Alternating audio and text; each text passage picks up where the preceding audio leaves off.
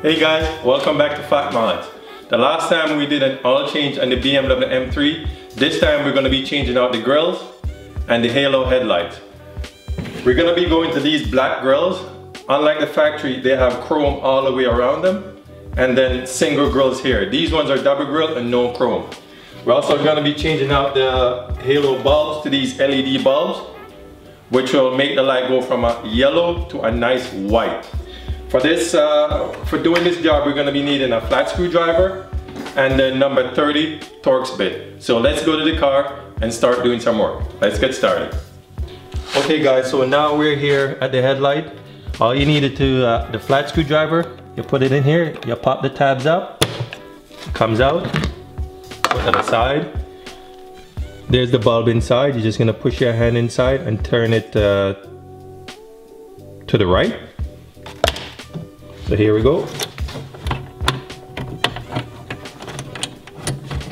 It's very tight inside, so just take your time and it will come out. There you go. So now we can remove it from the harness.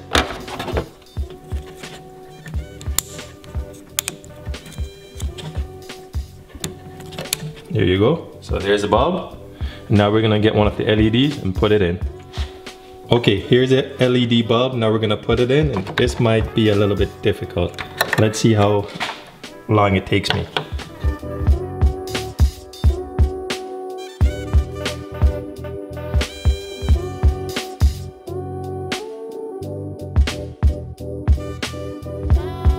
Okay guys, I'm gonna get it in and then come right back.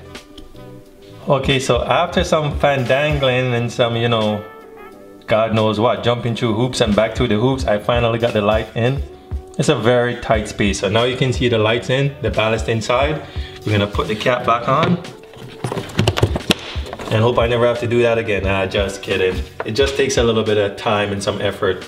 Now we're gonna be moving on to the front grille. So now we're gonna be taking out these 1, 2, 3, 4 Torx bit. Torx screws, I mean, with my Torx screwdriver.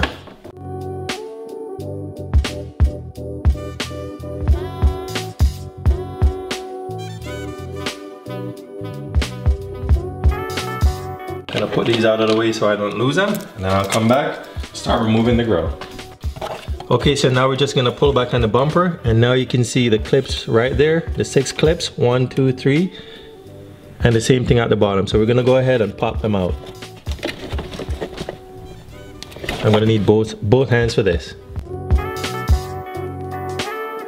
This is where your flat screwdriver will also come in handy to squeeze the tab down. See, the top is loose. Now we just have to do the bottom.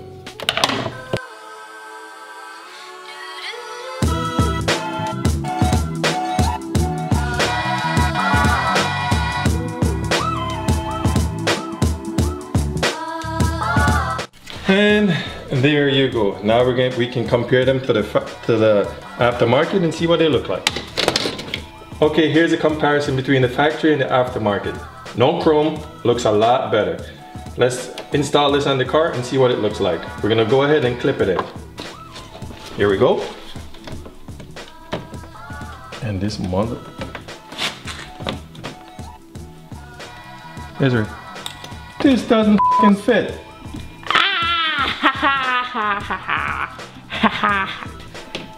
Ha, that's what you're kidding, right? You're gonna. Okay guys, guess what? This is a big disappointment. This doesn't fit. Look at it. There you go. It does not fit at all. I don't know who the hell makes this but order the one for E90 M3 and this is what you get. So much for quality control. Well, I guess we'll be putting back this factory grill in. We're just gonna finish off the headlights, show you what it looks like, and then we're gonna have to try and get new grills. Oh man, here we go.